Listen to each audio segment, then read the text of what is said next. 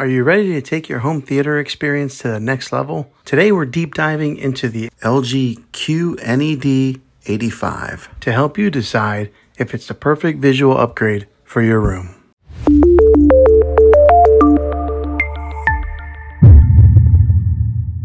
Well, hey guys, Juan here. Thanks for stopping by my channel and checking out this video. So if you're watching this, I imagine that you're in the market to buy a new TV, or maybe you purchased this TV and you're looking to get all the ins and outs of it. Let's go ahead and pull up one of the menus here.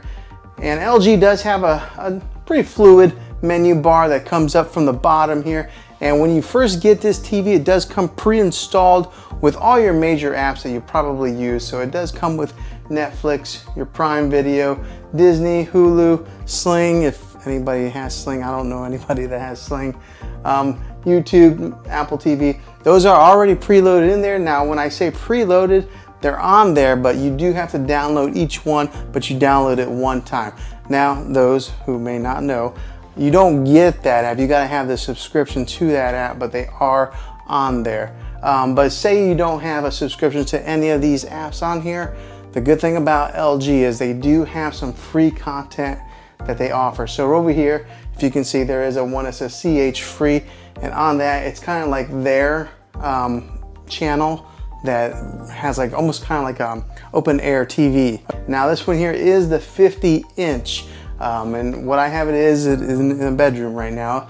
So it's not my main TV, but it's a good TV that I wanted to use in a separate room. And I think that it's a good TV for something like that, or maybe if somebody who's into gaming, I think this TV would be a pretty good option for them. All right, so first off, it does have that UHD quality that's on the screen here. Right now, I just got like a picture that came on the display here, which is a really cool picture, by the way. But it does have the ultra high definition, and if you're gonna buy a TV, make sure you get one that is the UHD TV. I think a lot of the TVs that are coming out nowadays, that's kind of a standard, but make sure that you're looking for that specific name set, UHD TV. I think just because you're gonna future-proof yourself if you do buy a TV like that. It does have that 4K quality, that quantum 4K processor core that's inside this thing, which makes it really good whenever you are switching from maybe an app to opening up an app. With that quantum core processor that is built into this TV, it makes it pretty quick to pull up any kind of movie or anything that you're looking to watch. It does have that quantum core processor that helps push that 4K content on this thing, which is great because it gives you that nice crisp clear image like this one here that's on the screensaver. That quantum processor helps boost and makes those colors very vibrant, and maybe reduces a lot of the noise that would be in an image. Therefore, it does also translate into video watch, giving you that really dynamic color that you're looking for. Also, with that quantum processor core, it upscales the 4K movie watching experience whenever you are watching any type of movies or TV shows that are broadcast in that 4K quality. And with that powerful processor that is built in there, if you are a gamer, it gives you that low input lag. So whenever you're playing any type of games that have a first person shooter games or anything that's like maybe driving, or maybe sports games where the ball's flying through the air, because of that processor, you're gonna get better clarity, and it's gonna be able to interchange with the motion of those games, giving you a very pleasant gaming experience. And also the measurement of the stand legs from here to here, in case you do have an existing sound bar and you want to see if it's going to fit in there. But the measurement for the legs is 40.9 inches. So that's about how much space you would have to fit maybe a sound bar in there. And then just to give you the weight size of the TV, it's a 24.9 pounds. So it does have a little bit of weight to it, but the bigger the TV, the heavier they are. Okay, so if you look over here on the menu some more, there's one that's called Peacock. That's like their latest and greatest app that just came to the LG App Store. And it's got a slew of free content on there as well. It's got the Google Play Store if you are into that family there of the Google apps. It does have Vudu, Showtime, Stars, Redbox. Remember, we used to have to go buy or rent a DVD and then return to the Redbox store. Well, now you can just rent them right here on the app. It's got the CBS All Access, Spotify, so if you do want to listen to any type of music, You can do that right here on TV. And then it's got YouTube TV if you're into that. And then also just the regular YouTube app below it. So it has pretty much all your major apps that you're probably looking to consume any type of media on. Now, one that it is missing is the Spectrum TV app, which for myself, that's how I watch regular TV.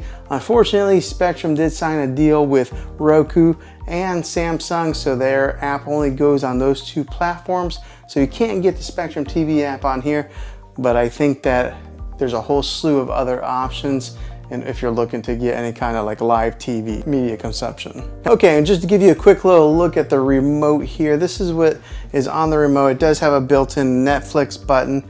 It's got a built-in Prime Video button, and then there's a movies button right here, so that way you can customize it.